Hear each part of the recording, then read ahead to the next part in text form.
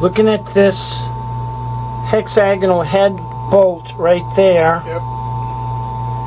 that is a key design on your propeller shaft to keep it from spinning loose in the shaft coupling behind the transmission. I'm trying to get my hand down here. You can see where it just broke off and fell out. And there's half. There's the other half.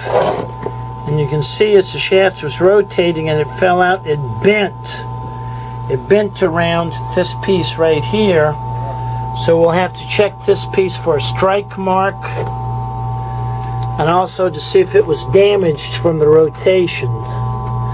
So I can see the strike mark right there. Let me put my finger on it. Well, that's not going to work. There's the strike mark right there where you can see it's dragged back and forth coming out of that hole. So also looking at the hole, you can see where I'm shining the flashlight through the hole. Yep. So you can't go anywhere until that's fixed. And if you have to go anywhere, idle is the fastest I would go. And I would not do too much shifting because it might jerk loose. And the propeller shaft might wiggle out the back of the boat. So that won't be fun either. This is why you do engine room checks. Not just the oil, but you eyeball everything else aboard the boat. Yeah. Ask Captain Chris.